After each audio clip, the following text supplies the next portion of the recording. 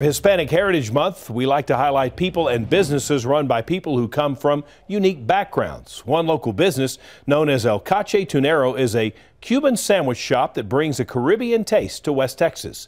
CBS 7's Noe Ortega met with one of the workers at the shop about what this shop means to him and his family. Noe?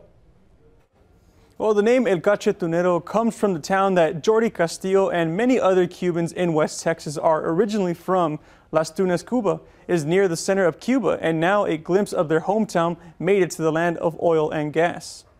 The style of food they aim for is more towards comfort food, but they also use lots of spices. Cuban-style sandwiches with pork and beef, as well as agua frescas with ingredients that come from Florida. Many of the people that come from Cuba say the economy in Cuba is so bad that the only option is to leave their home country. They usually land on Florida, but now they find that it's even difficult to live there.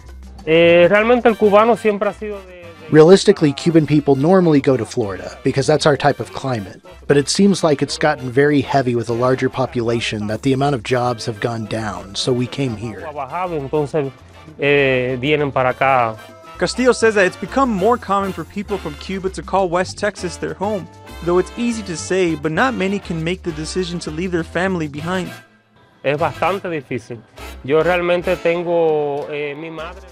It's really difficult. I have my mom back in Cuba and she's an older woman. She's 70 and she's also sick, so it really hurts not to have her here with me. Castillo says they get a variety of customers, whether they're Hispanic or not, but the people that continue to come back are those that are from Cuba. Because it's food that they're used to eating, and so when you pass so much time here, you crave something that you like.